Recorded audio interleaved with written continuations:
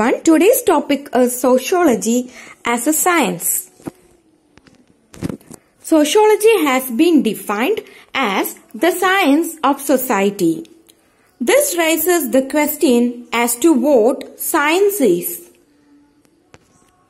Some have thought of science as an approach, whereas others have thought of it in terms of the subject matter.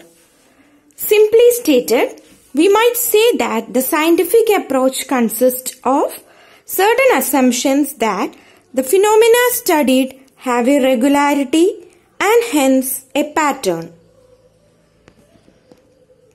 The method emphasizes observation and verification of social phenomena. This involves a systematic approach to the study of phenomena.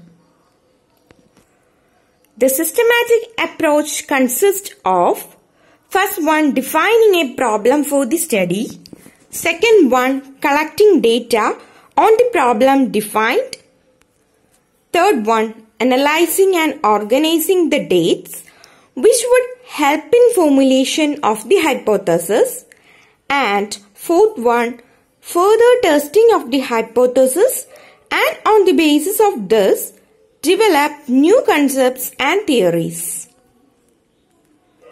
Sociology has been using a systematic approach in the study of social life. On the basis of the knowledge gathered through the systematic approach, it has tried to build a body of reliable knowledge. From this knowledge, it has tried to establish the patterns of relationships from which effort can be made at understanding social behavior.